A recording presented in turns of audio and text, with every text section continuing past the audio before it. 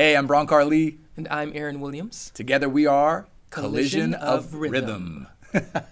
Today we're going to be talking about communication. And listening, and a little give and take and push and pull. So what about it? Where should we start? I guess a good question is, why talk about listening? Because it's something that's pretty obvious that we all have to do just to survive in this world.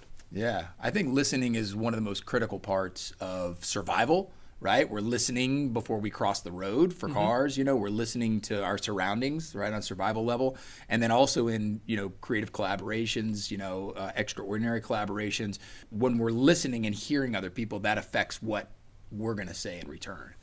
Exactly. If I come to the situation and I have a story that I want to share, I have a point that I want to make, if I'm listening and I'm engaged and really hearing what the other person's saying, then that's going to affect maybe the metaphor that I speak in, or the story that I'm going to share, and I may be able to shift that slightly so that it's going to land inside of the listener a bit more deeply. Yeah.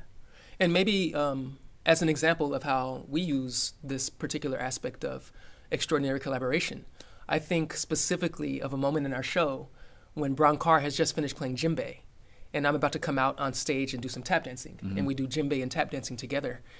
And the way that I tap dance with Bronkar is differently than the way that I tap dance maybe with a different group or in front of another musician or with certain musicians. And that's because when I listen to Bronkar play djembe, I'm really thinking about his, not just what he's playing at that moment, but his full story. I think there's lots of times in our show where Bronkar has talked about his experience learning djembe right before I come on stage. And I'm in that mode because I've been listening to his story.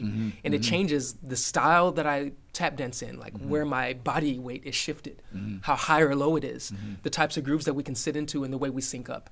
Yeah, it's a real conversation. And there's a lot of call and response where we're literally, repeating each other's patterns or interpreting those patterns. Like you'll make an offer and in the moment I'm responding to that in my own way.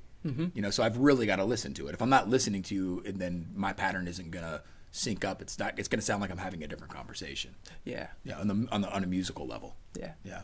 In a way that this can apply, I think about this a lot inside of outside of musical contexts. I'm sure a lot of you have been in a situation to where you're in a meeting. This happens to me all the time.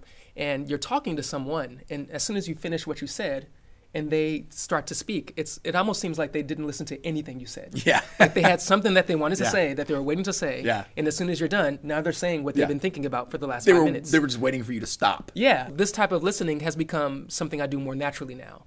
I go into almost every situation listening in this way, including these meetings where other people don't listen in this way. And it's so weird because I expect them to listen that way. And when they speak to me, I'm listening that way. Well, so it changes the conversation. Yeah, because it's a skill that you've cultivated, right? Yeah. And you've actually encoded it, just like driving a car or whatever. And you've encoded it, so then you're able to put it on autopilot in a sense, right? That skill, you're not able to focus. I am listening intently. Right. You're just listening intently. Yeah.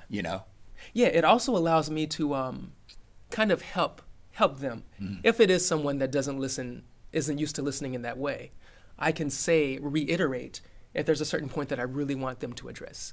Because I noticed that maybe they weren't focused on what I was saying at that particular moment, or maybe this is something I really want them to listen to.